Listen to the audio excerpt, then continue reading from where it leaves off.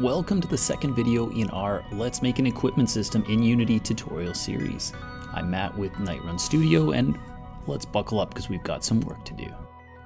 Now, if you followed along with our inventory tutorial series, you should already have the ability to create an empty item, give it a name, put on a sprite render or an image, add a box collider so that you can collect it, throw on the item script and provide all of the details you need for that item, and then place it on the map.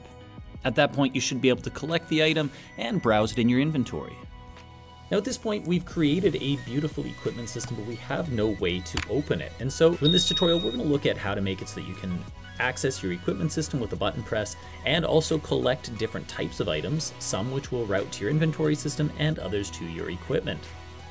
Up until this time, we've kept a pretty simple structure where you collect an item, it passes the information to your inventory manager, which then sends the item to the correct item slot. The data is stored there, and then if you drop an item, we just send the information in reverse back up to the manager and then down to a new item that gets respawned on the map. Now that we've added some equipment though, we're going to be adding a new piece to this puzzle, and that is the equipment slot. So in this tutorial, what we're going to do is make it so that your inventory manager now decides, based on what type of item you've collected, whether to send it to the item slot or to the equipment slot. All right, let's get started. So let's begin by going to Edit, Project Settings, and then in our Input Manager, we're going to rename a couple of these buttons. Now, if you are currently using all of the buttons available, you can add more by increasing the size.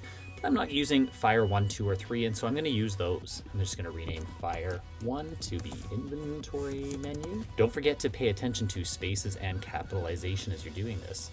And for my Inventory button, I'm going to make the positive button the W key. Fire 2 then will be my Equipment menu. And the positive button this time will be E. You can also add in other menus at this time if you want, like your Atlas or Character menu or whatever else you've added. At this point, we can head into our Inventory Manager. Now at the top of the script, you'll see we already have a public game object reference to our Inventory Manager. We're just going to add another one now, this time to our Equipment menu. You can also add your notebook or other ones at this time if you like. Now down in the update method, you'll notice that we currently have things set up so that if you push the inventory button, but the menu is already activated, the game will resume and the menu will get turned off, and the opposite will happen if the menu is not already activated.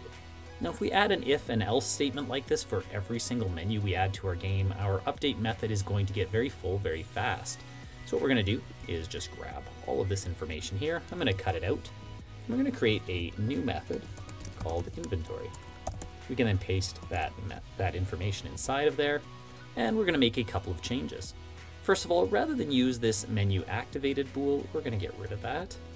And all we're going to do in here is instead we're going to check to see if inventory menu.active self. So if it is active, we'll turn the menu back off and resume the game. Down here, then we can just go to a very simple else statement, meaning if the menu is not active, open it up.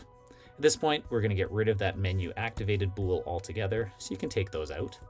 However, one change we want to add here is we want to make it so that if the menu is already active, we just turn all of the menus off. If you're adding a notebook or Atlas, you would turn those off here as well. And also, if we happen to be currently in our equipment menu and we push the inventory button, we want the inventory to be turned on and the equipment menu to be turned off. Don't forget to put that on its own line. All right, now in order to call this, we are going to head back up to our update, and we will have to have an if and a check for input here.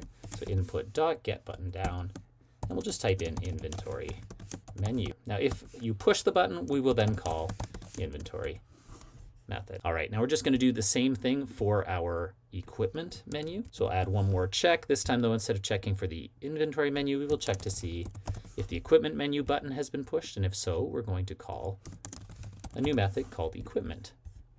Now that's not going to like that at first. That's just because we haven't created that yet. Now I'll grab this entire inventory method here, and we're just going to paste it down below, and with a little renaming, we can turn this into our equipment method. We'll have to make sure that it checks to see if the equipment menu is active, and if so, it will turn everything off. However, if it's not already active, then we want to turn the other menus off and the equipment menu on. One last thing while we're here, you can just scroll up to the top, and we're going to get rid of this menu activated bool altogether. Back in Unity, we just need to click our inventory canvas, and there will now be a line here for our equipment menu, which we can grab and drag right into that box. Now when you play the game, you can collect your coffee, push your key in order to see it in the inventory, but you can also push your equipment key in order to open up that menu. So that's all well and good, but what happens now when I collect not just a coffee, but I also get some equipment? You'll notice that at the moment, all of that stuff is showing up in my inventory and nothing is making it to my equipment menu. So we're gonna have to solve this problem. To do that, we're gonna head into our inventory manager one more time. Now at the moment, every time we collect an item, we send over this add item, which has all of the item's information, and that information is then sent over to our item slot. What we need to do right now is create a way so that our inventory manager can tell whether or not items belong in our inventory or in our equipment. To do this, we'll scroll down to the very bottom of our script below the last curly bracket. We're going to create an enumeration, which will essentially allow us to make a new variable type. Now here we're going to type public enum, we'll call it item type, and then just make a list of all the different item types you would like to have, both in your inventory and your equipment. Don't forget to put none at the end in case an item has no type. You'll then go to this last curly bracket here and put your semicolon on the outside. I know this is a little weird, but what we've essentially done here is created almost like a special variable type. And the reason we've put it outside of these brackets is that now it is going to be a global type. So we'll be able to access this from any other script. So for example, if I were to head to my item script right now, and at the very top here, I'm just going to create a new public item type. So similar to just creating a normal variable, except now we have the option of doing item type. And here I'm just going to call it item type. We'll save that. So now what can happen is when I click on my coffee, for example, I now have this item type box with a drop-down menu of all the different things that I put into my item type. So I can label this as a consumable. I can then click on my sword, and I can tell it that that is a main hand item. This will be incredibly helpful for our inventory manager to know whether or not items go into the inventory or the equipment. And later it will also help us to know which specific slot in the equipment to apply the item to on equipping. With that done, let's go back to our item script. Now the only other change we need to make at this point is if we go right down here to our on collision enter, at the moment we send over information like the name, quantity, sprite, and description. And all we want to do now is just add item type. It's not going to like that for now, but that's just because our inventory manager is not yet equipped to take that information. Now when we come to our inventory manager, we can scroll down to the add item, and we just want to make sure that it is prepared to take in item type called item type. Now of course that's going to create a problem down here, as we're going to need to pass that information along one further step to our item slot as well. All right, so at this point, what we can just do is at the very top of our add item, before we start looping through and sending everything over to the item slots specifically, because those are in our inventory, at this point, we'll just do a quick check to see if the item type matches the items that belong in our inventory. So if it's item type consumable, crafting, or collectible. And if so, we'll pass the item to an item slot. To make that happen, we'll just add our curly brackets, then select this for loop all the way down to and including the return statement and close bracket and paste them in. Essentially now things will work just like they always have. Now for the moment it's not going to like that because if it happens to be a different type of item, we haven't said what's going to happen and there's no return value. Don't worry, we'll fix that in just a little bit. I'm just going to save here, and now I just want to go quickly to my item slot. A really quick way to do that is just to click on the add item here, right click and go to declaration. That will take us right to our item slot. And the only thing we have to do here to get this working is that we just need it to also be ready to take in item type. So we'll type in item type called item type. And for the moment, all that we want to do here is we just want to keep track of that information. We're not going to do anything with it yet. And so we'll create a variable up at the top here with all of our other item data. And this one can actually be public as we'll need to access it later on. We'll make a public item type called item type. Now, when that information comes in, we can just head right down here and we can make it so that the stot item type is equal to the item type that has just been sent in. And for now, the information will just be stored here. We don't need to do anything special with it. And if you'd like to add a note here, we could say update item type. All right, so that's great. We've got the inventory working, but we still haven't actually done anything with our equipment. We haven't said what we want to happen. So let's go back to the inventory manager now. And so what happens if this isn't true? What happens if we collect an item that is not consumable, crafting, or collectible? Well, we need to have an else statement. So let's come down here and we'll type in else. The beauty of this is that we don't need to list all of the many slots that could possibly come up. And essentially what we want to do is make pretty much an exact copy of what we've got under this if statement. So I'm just going to grab that and we'll replace these two brackets here with all of that information. The only difference is that now we're not going to be sending this to an item slot. Instead, we're going to be sending it to our equipment slots. Now, obviously, this doesn't exist yet, so it's not going to like this. But first, let's just go through and make all of the changes.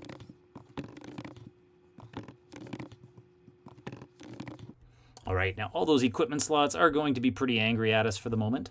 And actually, you'll notice up here our add item is also a little bit angry. And that's just because we forgot to actually send the information of item type over to our item slot. All right, that cleans that up. You'll notice our add item is no longer angry because no matter what happens, there will be something being returned. However, we need to deal with these equipment slots. Let's scroll up to the very top. Right here where we have a public array for our item slots, we're also going to make a public equipment slot array, and we'll call this one equipment slot. We've not yet written that script, so it's going to be angry at us a moment longer, but we got to start somewhere. So let's save that, head back to Unity. All right, so back in Unity, we can now go to create. We're going to make a new C# script, and we'll call this one equipment slot. Now our equipment slot is actually going to be very similar to our item slot. And so for the moment, let's head over to that script. Let's use Command A and copy the entire thing. Then I'm going to come here. I'm going to select and delete this. We'll paste in all of our item slot data.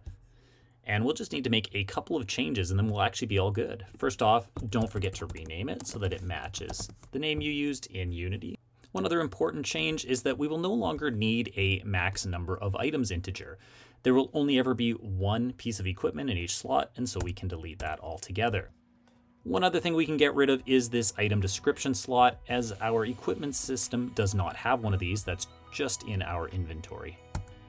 All right, with that done, you can scroll down a little and you'll notice that our quantity is not liking us at all.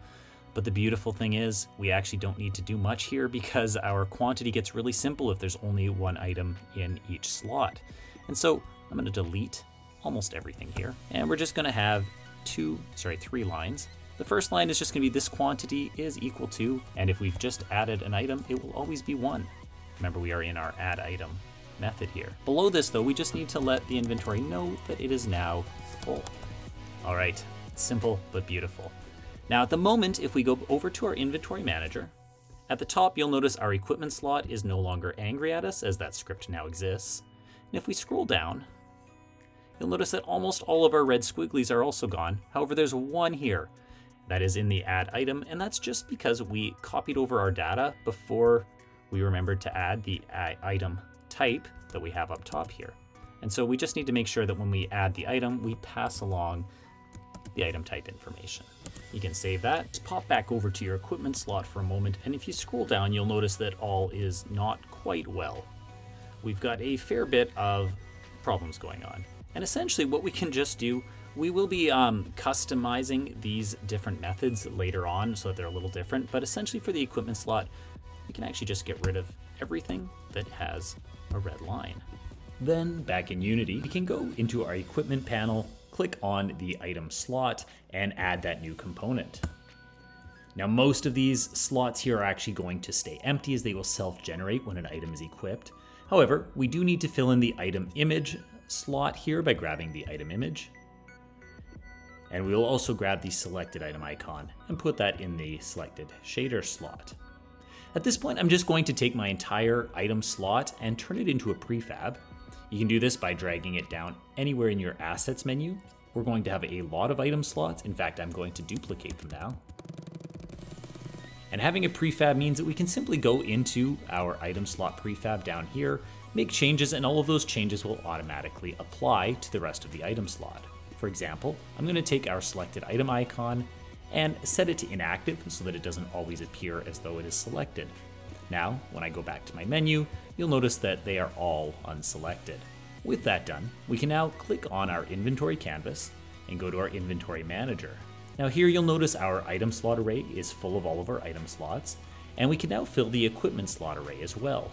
I'm just going to lock the inspector, shift click all of our item slots here, and drag them into the equipment slot box. All right, so now when I get into my game, I can collect my coffee, I can collect my sword, and when I hit E for equipment, you'll notice that the sword is in fact showing up in the correct inventory, and if I push my W, I have my coffee. All right, at the moment we can select the sword, but there's no data, it can't do anything, and we've still got a lot of work to do, but we're off to a great start. Hope you've found this tutorial helpful. If you have, please be sure to click like or subscribe to the channel. Until next video, this is Matt with Nightrun Studio. Cheers.